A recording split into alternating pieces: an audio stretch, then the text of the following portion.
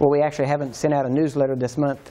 I was getting ready to do one, but we were actually in Indonesia and Malaysia for the whole month of March and part into April. And to be very honest with you, I've been on many trips, but it was probably the best, especially the best overseas trip I've ever been on. Just the number of healings, miracles, things that took place was greater than we've ever seen. Matter of fact, we actually had a young man that put the meetings together. He's one of our leadership team, and he had videotaped a lot of the material and a lot of the different meetings. We were in Jakarta, then we went to Medan, then we went to Kudus, and then to Kuala Lumpur, Malaysia. And he videotaped all the different meetings, the healing services. Everywhere we went, the healing services had to be moved to larger facilities because the people they had counted on being there was there, but also the people they hadn't counted on, which were the Muslims, were coming into the healing services. And it was amazing. We saw as many Muslims healed as we saw Christians and other unbelievers healed. The last meetings, matter of fact, we had to stay in one place. We stayed in a compound that had walls and barbed wire fence and armed guards that actually were security guards to help protect all the Christians that were staying there because of threats of Muslim extremists. And they said the last meetings that were held there, they were actually shut down because some young radicals stormed the church they were in and didn't do any real damage, but caused enough commotion that the local police blamed the Christians and basically said, this is going on because you're here, as opposed to the guys coming in and causing the thing. And so they shut the meetings down and they actually ran all the Christians out. And so they were kind of expecting that to happen again because it worked last time. And but instead, even the church we were in also had armed guards sitting at the front gate. The churches have walls around them and everything. And it was real interesting because whenever the Muslims started showing up, you could obviously spot them. But it was just funny because at first the security personnel were kind of alarmed that they were showing up. But when they started seeing them carrying children and carrying their loved ones in their arms and sometimes on stretchers and different things like that, then they realized that they weren't there for trouble. And so when we started having the healing service, when the Muslims started they were some of the first to get healed, blind eyes open, and it was just amazing. And so we got most of this on videotape, and the DVD will be available. They're actually reproducing it now, and we're not selling it, we're giving it away. It'll be on our website. It should be up anytime. And so if you go to the website and check it out, you'll see it there. But if you're at the meetings, actually from now on, I will have copies of it. I just didn't have them ready. Tried to, but just didn't have them ready. But those meetings, we did things. The amazing thing about them is that we went there and taught the exact same thing that we teach everywhere. But the difference is I had to work with an interpreter. And this last year, I have worked more with an interpreter than I have without one. Even in the United States, I have spoken more with an interpreter than without one. I've been in the early part of, well, last year and for early part of this year, I have been preaching in more Russian churches than English-speaking churches. And the Russian churches now are also broadcasting all of our meetings into Russia. And this is just spreading. It is amazing just the testimonies we're getting back. So in working with an interpreter, you obviously have to slow down. I tend to speak fast anyway, and so I have to really slow down. I pray in tongues a lot. When you pray in tongues a lot, you tend to talk in your native language faster also. And so in working with an interpreter, I had to slow down, which means we had the same 3 days allotted for the training, but if I speak and then the interpreter speaks, it means we only get half the material out. And yet, the healings have been greater than whenever I got all the material out. Okay? And the reason being, for the most part, is that especially when we go overseas or we speak with an interpreter, we purposely keep the message simple. because a lot of times the interpreter can't translate detailed theological terms or ideas. And so you just keep it simple. And so one thing I'm absolutely convinced is that what we don't need is more theology. That we need to keep it simple and direct. And if anything, I'm kind of going the opposite direction of the way most teaching goes, in that we are breaking this down. I'm talking slower so you can get the points more concise. I'm taking my time to formulate my thoughts so that when I make a statement, I don't have to go back later and explain it. And so as we go through this, one of the things we started doing in other places is that we noticed that as we were teaching, in times past, and if you've got the other DHTs on CD or DVD, you'll notice we usually start with some background, and we're going to do that today some. Then we'll go into the Word of God as our final authority, so we have to stand by the Word of God, which is absolutely true. Then we go into usually somewhere along the lines of the New Covenant mentality as opposed to an Old Covenant mentality, and then on into healing and the atonement and that kind of thing. But, and what we do is we kill these sacred cows along the way. Now, when I say sacred cow, what I mean is we get that from the idea of India. In India, there are people that are starving to death, while cattle, fat, healthy cattle, walk past the people, right? Now, I'm from Texas, and that just bothers me, all right? So, and, you know, being from Texas, we know how to barbecue, all right? And so one of the things that we noticed is that it is people's religious ideas and traditions that allow people to die of starvation while cattle are walking past them. And so in thinking about that and looking at it, I started realizing that that's what the Pharisees did. That they were more interested in keeping their traditions than in the fact that Jesus got people healed and set free, even when he violated their traditions. They didn't really care about him healing. It was the day he healed on, right? Which says something about their mentality and their heart. And what I found is that the church has become very similar to that.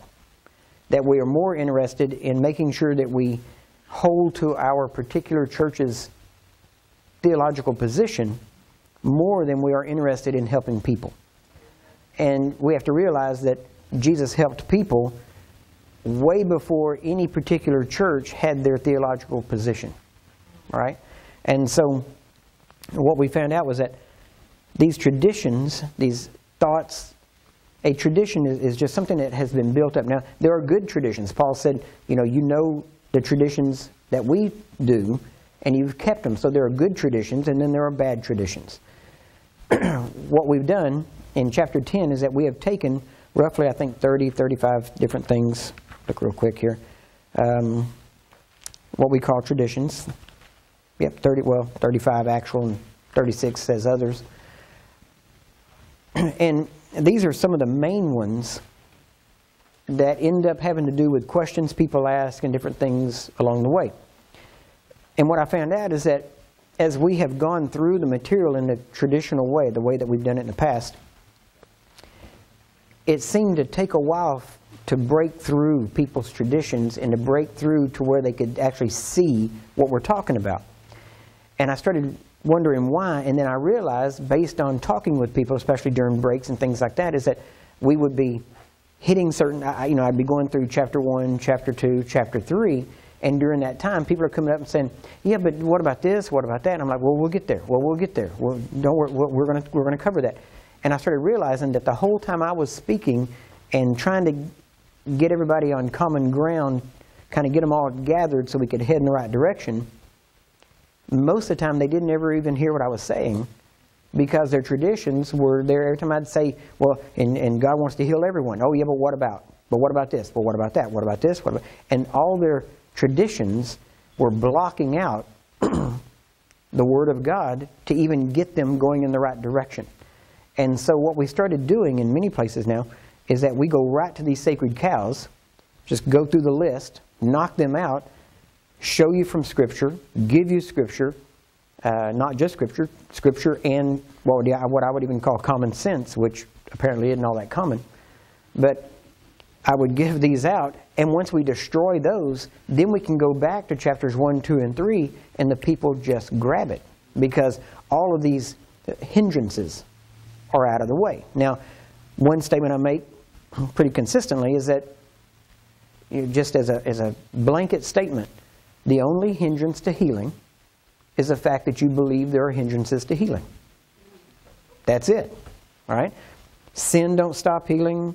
The sick person's unbelief won't stop it. I mean, we'll just go through all of these. I mean, I have taken everything that is taught in the church, and this is the way I usually say it. If you want to practice Bible healing, just take everything you've been taught in the church and do the exact opposite. And if you do, you'll be closer to what the Bible says about healing. All right? I used to tell people that what the church is taught, now I'm not talking about any one church, I'm talking about the church as a whole, that roughly about 95% of what the church is taught on healing is wrong. And the only reason I said 95% is because I want to give you some hope that all your going to church hadn't been in vain. Right? In reality, it's more like 99.9%. Okay? Actually, I hadn't really found anything that the church has taught in the last 100 years, especially, that holds up to Scripture and that won't be destroyed if you read Scripture. Now, my job is very simple. All I really do is read Scripture to you and go, it means what it says, all right? As opposed to trying to do away with it somehow. So we're going to go through these. Won't get them all done in one session, but we're going to run through these kind of quick just to get these out so that I just want to kill these things so that you can actually hear where we're going, all right? First off, doubt. People say, well, okay, I doubt. Well, how do I doubt?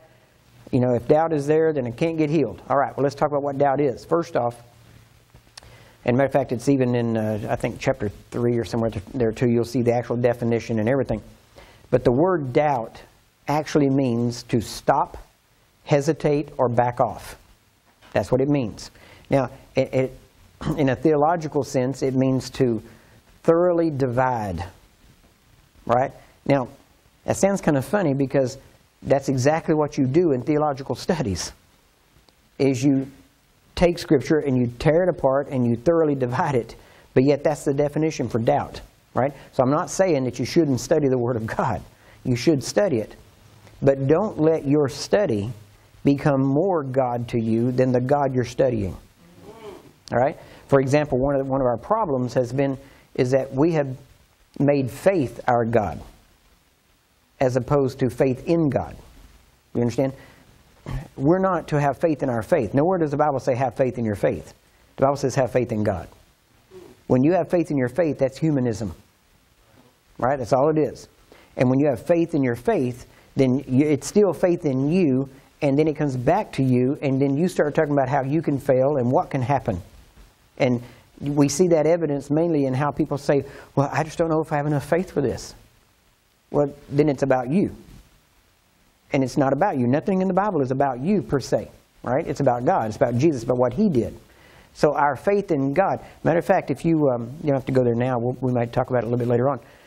But even in your own time, you might look up Hebrews 11, and somewhere around what is it? Well, actually, I'm not sure because that was another verse I was thinking of. But it says that when it talks about Abraham and Sarah, it said that God. Now, think about this. There's only two women in Hebrews 11. One is Sarah, one is Rahab the harlot, right? You got Sarah, the mother of faith, so to speak, a woman of purity and honor, and then you have a harlot.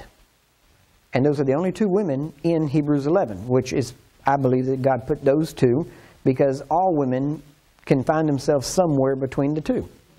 So, you know, they're basically two ends of the spectrum. And so any woman can be a woman of faith. Amen? Now, what it says about her, though, is this. And the funny thing is, all the people put in Hebrews 11 are people of faith. And they demonstrated faith, and they were honored because of their faith. But what it says about Sarah was that she considered God faithful who had promised. That's why she's in Hebrews 11. We think it's because God says she had faith, but basically it was because God said that she counted Him faithful. If you want the simplest definition of faith, that's it. It is to consider God faithful who had promised. Isn't that easy? You just say, Him. So it's not about you. Well, and when people say, well, I just don't know if I have enough faith, then usually I like to expose that to them, not in front of other people, but I like to expose that to them themselves by saying, yeah, I know God, He's such a liar. Isn't He hard to believe? He's just really, you just can't believe a word He says. And then they're looking at me shocked, and I say, that's what you just said. You just said you didn't think that you could have that much faith in God, and if you can't have faith in someone, it's because they're a liar.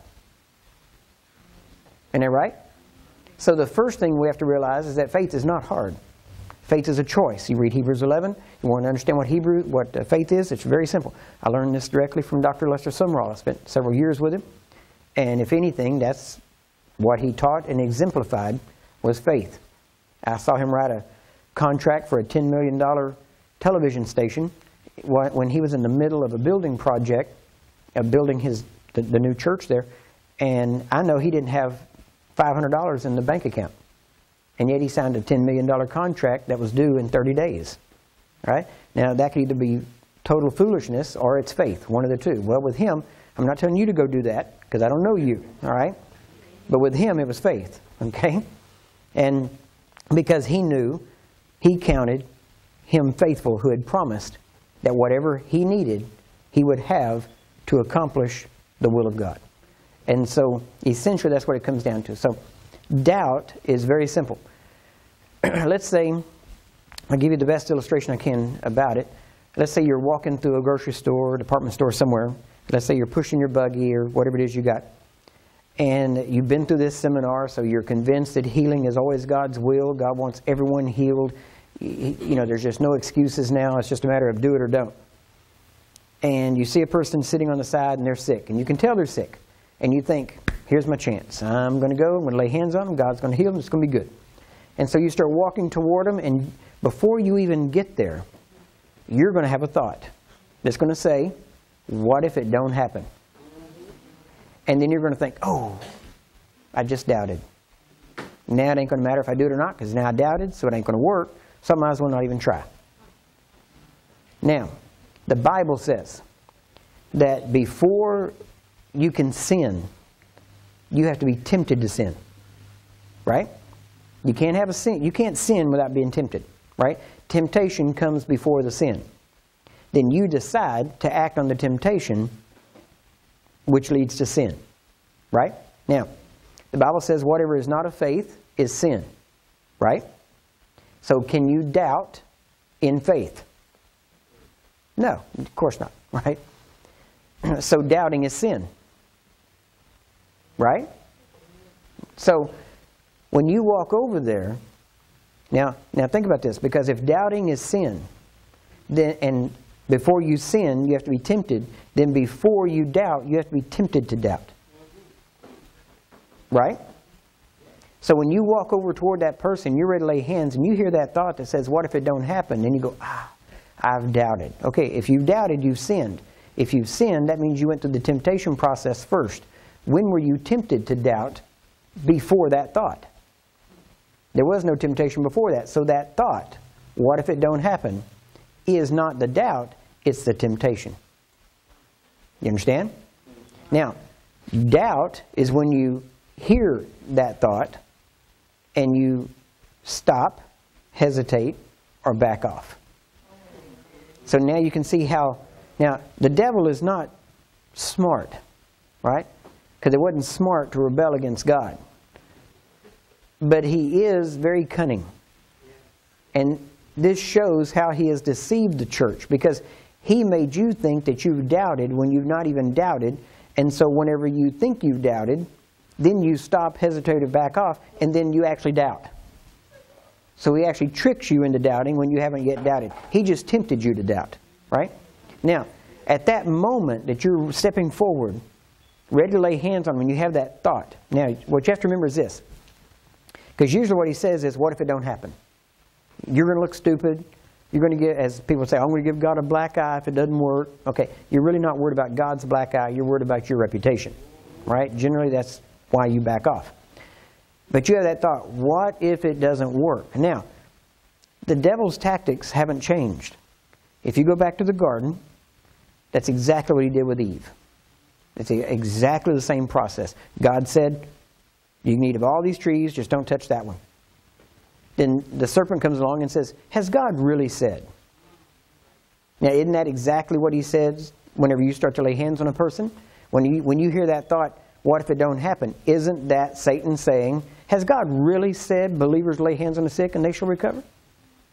And that's, see, the devil's tactic, he doesn't have to get you to follow him and become a Satanist, right?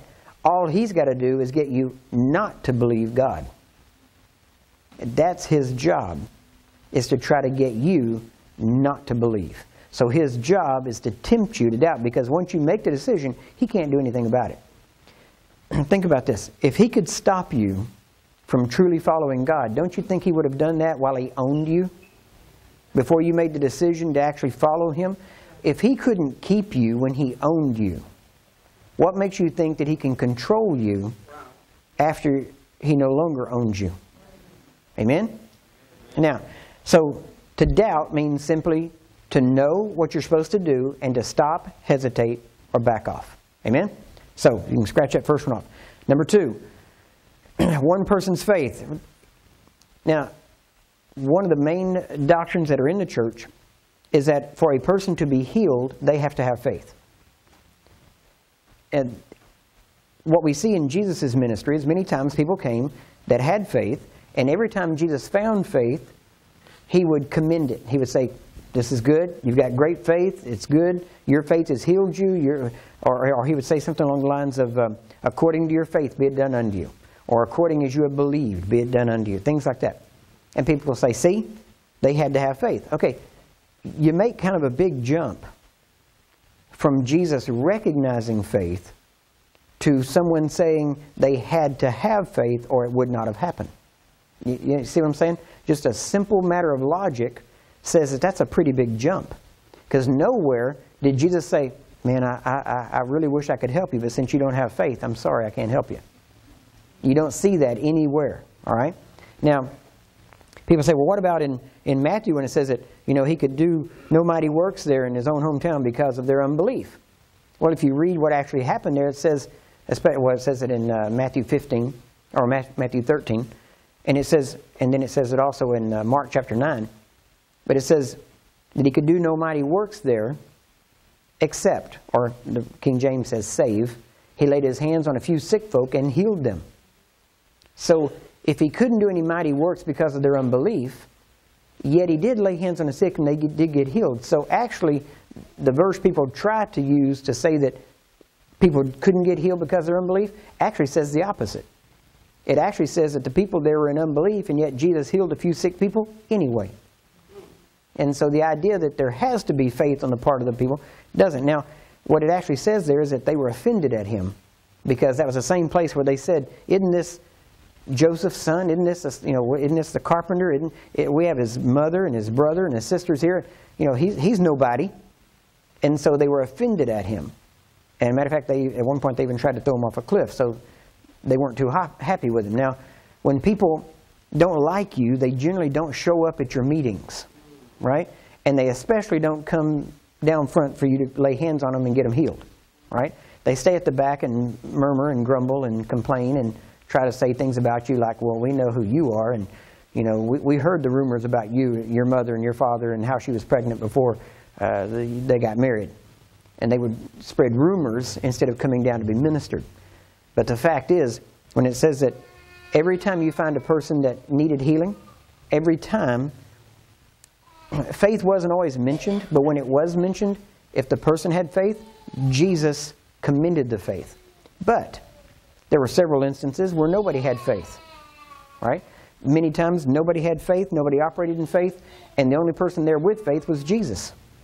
So there were many times whenever he had faith for others. As an example, when the Roman centurion came to Jesus and said, my servant lies sick, Jesus said, you, the Roman centurion, you have great faith.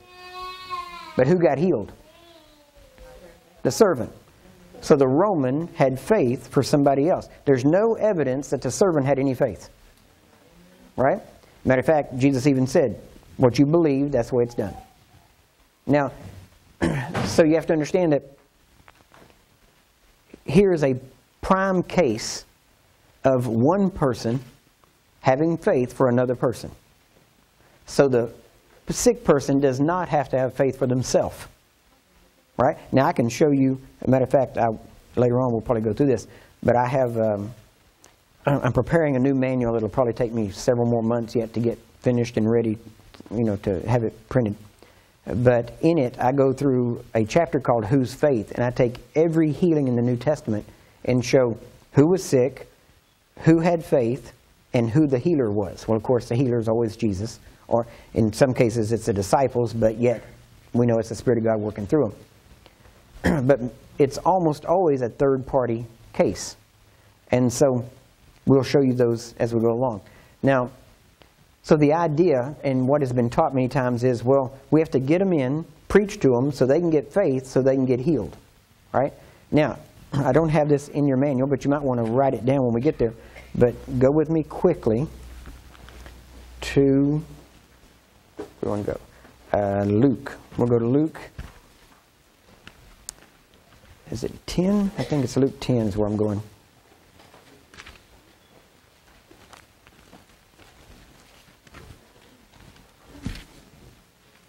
Yeah, Luke chapter 10. In Luke chapter 10, not going into all the details, we will read this in more detail later. I'm just pointing this out so you can write it down under number 2 in your manual. In verse 1 it says, "After these things the Lord appointed other 70 also." Now, just for those, and this is another sacred cow, people say, well, only Jesus could heal. Well, we know that ain't true. First off, he healed. Then he had his 12 disciples, one of which was Judas, right? That Jesus said was a devil from the beginning, basically. He was stealing out of the purse, right? And healing the sick at the same time. All right? So it went on at the same time.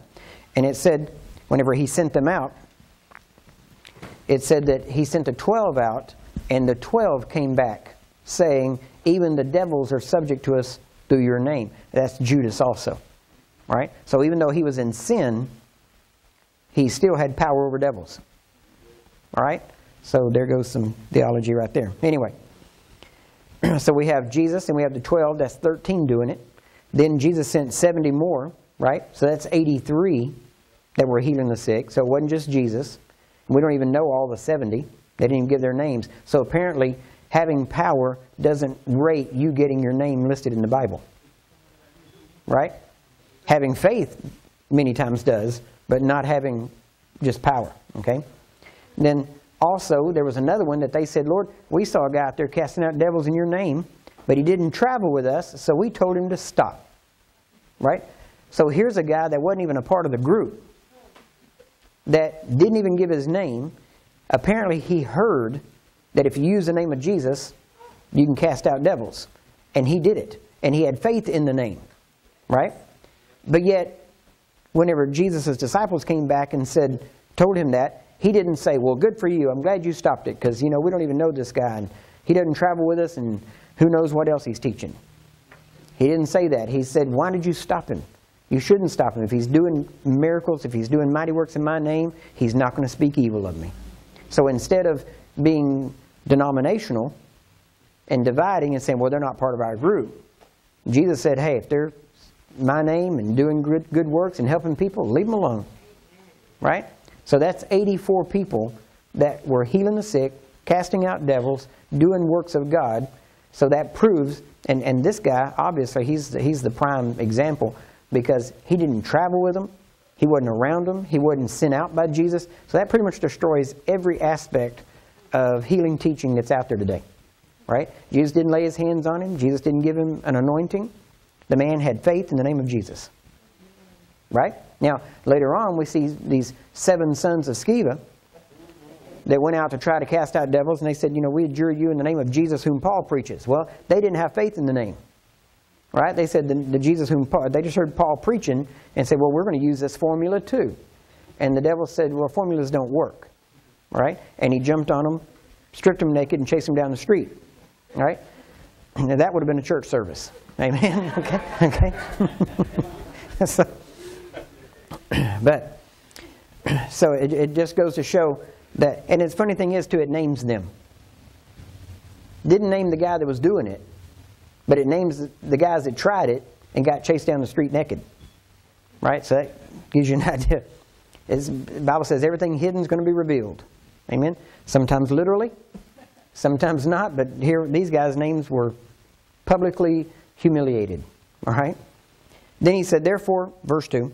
Or I guess I ought to read verse 1.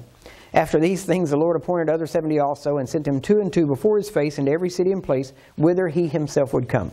Therefore, or because he sent them out, he said unto them, the harvest truly is great, but the laborers are few.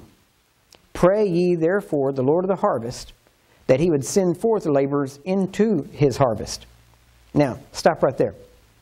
Notice 2 things. Number 1, we're in Luke chapter 10, and Luke goes on to what? Chapter 24, I think it is, 20, yeah. And so, we're not even halfway through here, and yet he's sending the disciples out, right? They had been with him less than a year. They were not fully trained, right? He sent them out, and they came back in. The key here, and you'll notice this, I pointed out in several other places, you're going to hear me mention a term called the backwards church, which means basically whatever the church does is usually the exact backwards or reverse or opposite of what the Bible says. And so whenever I see these cases, I try to point them out. So this is a case of the backwards church right here. You'll notice this. The church emphasizes the readiness of the worker. Jesus never emphasized the readiness of the worker. He always emphasized the need and the readiness of the harvest. See, we're always saying, well, I'm in God's greenhouse. God's teaching me. I'm not ready yet. I got to learn more. I got to know more. I'm preparing. No. Jesus said, while you're preparing, the field is dying. And I can promise you, you will never learn. See, you read a book about anybody, right? You pick any biography. I've read a bunch of different biographies. I love military biographies. Patton, Jackson, Robert E. Lee. I've read these biographies, especially Jackson. He was a strange character, but amazing. And I know there are people, as a matter of fact, when I was in VMI recently, I met the author of several of Jackson's biographies. Now, I've read those biographies. Do I know Jackson? No, I know about Jackson, right? Because I've read about him. But I don't know him. Now, I can get to know a lot about him. I can know so much about him that I probably could know more about him than some people that knew him. Right? Because there'd be certain parts of his life that some people wouldn't have known about. But even though I might know more about him than some people, I don't know him because I never met him. Right? Now, you can know a whole lot about the Bible because you've read it, you've studied it, you sit and you hear it. But you will never know the Bible until you do it. You understand? So until you get into the harvest. Now, when we first started teaching, there was, honestly, I knew probably 10% of what I know today about healing. But I didn't learn necessarily by teaching. It was by doing. It was by laying hands on the sick and praying for well over 70,000 people now. Different situations and different things that have gone on, I have learned by experience that the Bible backs up. Now, I don't judge the Bible by my experience. I judge my experience by the Bible. Right? Now, but as you go and do, and we usually talk about this actually a little bit later on, but since we're in this, we have to get into it.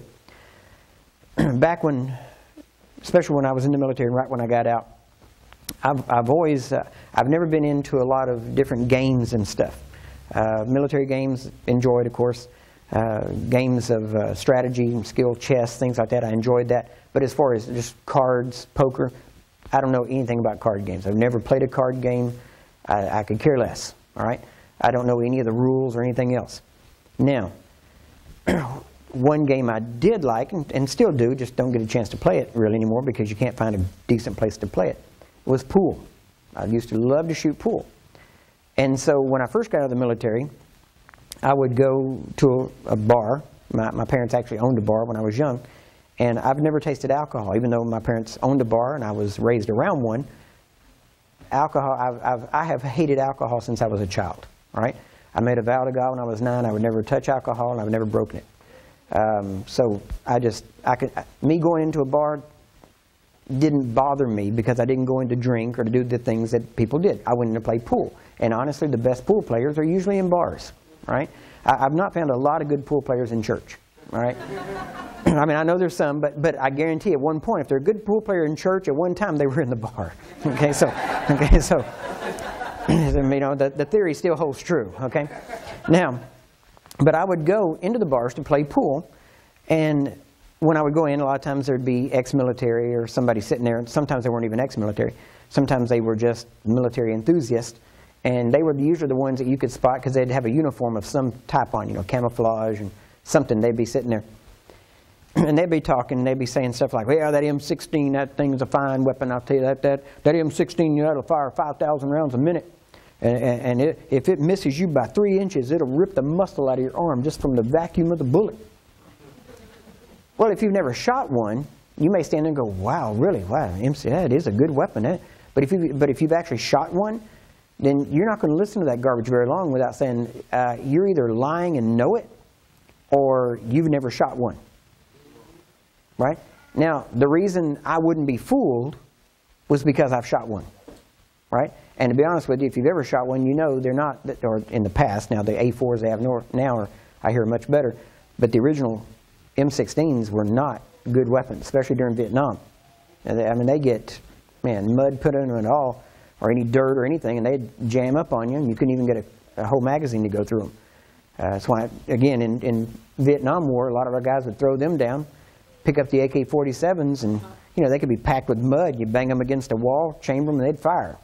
And still the most prevalent weapon out there, especially in third world countries. And so when you, but the reason I wasn't fooled is because I'd fired one, and I knew it wasn't that good of a weapon. But if I'd never fired one, then I would have been convinced that this guy knew what he was talking about. And unfortunately, I would have gone off and someone said, oh, you read this about the M16? Oh yeah, the M16, oh, that's a good weapon, man. That thing, it'll shoot 5,000 rounds. And well, what am I doing? I'm repeating what I heard, right? And unfortunately, the guy I heard it from was either lying or wrong. That's the church. See, we've read a lot about things, but the traditions that have been passed to us have been passed to us by people that didn't do it. They heard stories of somebody else that did it, or they were taught a theory. Now, basically, all of our theology today is a theology of failure. In other words, we devised our theology based on failures that we've had. You know, well, God doesn't always heal. Well, why would you say that? Well, I prayed for somebody and they died. See, that's a theology of failure. You base your theology on your experiences, not based on the Word of God. Why don't you say, God always heals if you believe? And then it comes back to, you didn't believe. Simple as that. So it wasn't God's failure. One thing you'll notice in the Bible, every time God puts an if, it's always on the part of the man. He always says, if you do that, I'll do this. He never says, now listen, you do that, and I might do this. He never says that. He always says, if you do that part, I will do this part. Isn't that right? The if is always on man's part, because there is no if on God's part. God's part is solid. He is the most predictable human being in existence. He wrote in his book exactly what he will do. And the good thing is, he's powerful enough to back it up so that even if the enemy knows what he's going to do, he can't stop it. You know, I always give the illustration that, and this kind of goes back to our history, which I'll get into a little bit later on. But in my early days, especially when I was in the martial arts, I just had a habit of going to the best to learn from. I mean, that was the idea. And when I wanted to learn hand speed, when I wanted to get my hand speed up and use my hands better, I found the person who had the fastest hands on record, which at that time was a man named William Chung, who was head of the Wing Chun system. He actually introduced Bruce Lee to Yip Man, which was his instructor, and was technically Bruce Lee's instructor for the first about 3.5 years of Bruce Lee's training in Wing Chun Kung Fu. And so when I heard about this man could punch 8 times in 1 second, right? And I'm not talking about just tapping. I mean full body punches that each one could knock a person down. And so, and they had all this on film, and it was, matter of fact, he was in Guinness for many years. And when I heard that, I said, that's the man to go see. Obviously, you know, go to the best. So I went and trained under him, actually became his representative for the United States for Wing Chun Kung Fu, for the state of Texas, his representative. And then got my hands speed up, got to where I could use my hands effectively like I wanted to. Then when I wanted to start using my legs to kick better, I had trained, but I wanted to go to the best. So at that time, the best, which was about 1976, the best at that point was a man named Bill Wallace, known as Superfoot Bill Wallace, because he could only kick with one leg. He had damaged his right knee in a judo accident, but with his left leg, he became the world full contact karate champion, and he could kick 70 miles per hour. His foot was clocked at 70 miles per hour. And one time they did an interview with him and said, don't you think it's, you know, that it's not good that you can only kick with your left leg? And he said, well, it's true. People know it's coming. Problem is they can't do anything about it.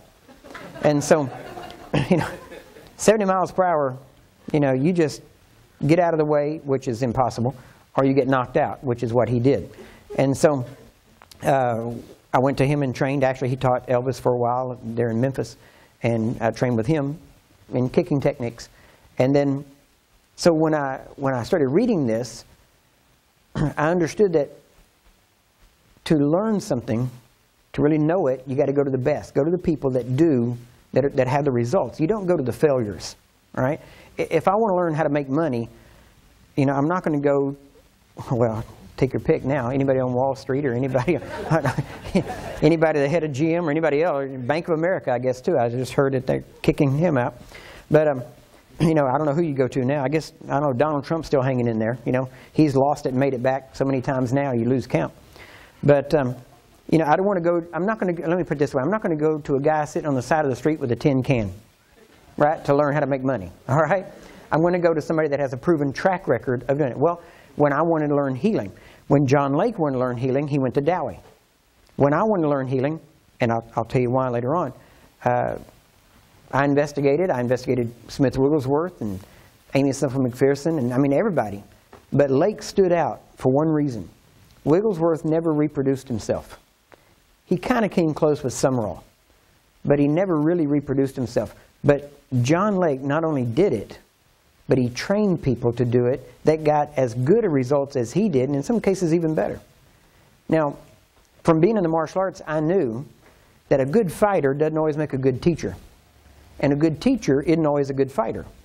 But when you can find a teacher who used to fight and was good at it, that's the one you want to learn under, because he doesn't just teach you theory and the style, he teaches you what he knows works. Well, as we started going out and ministering to people, obviously I studied Dr. Lake's material, and again, going more into detail later, but I started realizing this man knew he was, you can't argue with a guy that has results. You know, you just can't argue with it, especially if you're not getting results. And so I started going out and doing it and practicing it, and I started finding out that what I had been taught worked to a small degree, but it wasn't good enough to get the job done. And so I started investigating deeper and found out that basically what we've done is we have created a theology of healing based on failure and based on experiences rather than a theology based on the Bible and then pushing till we get to that point. Now, I will tell you ahead of time that when I first got a hold of the material that I'm teaching you, before I ever taught it publicly, we practiced it for 9 months at our home. And during those 9 months, every person that came to our home was healed. We had 100%. I mean, it didn't matter what they had. So in that, what I'm teaching you, I know works. There's no theory about it. Now I told God I would never teach by theory. I would only teach what I had done. And so every principle I'll teach you this week, I will also give you testimony that back up the principle along with Scripture. Amen? Take a break. Let's take about a 13-minute break this time. Okay?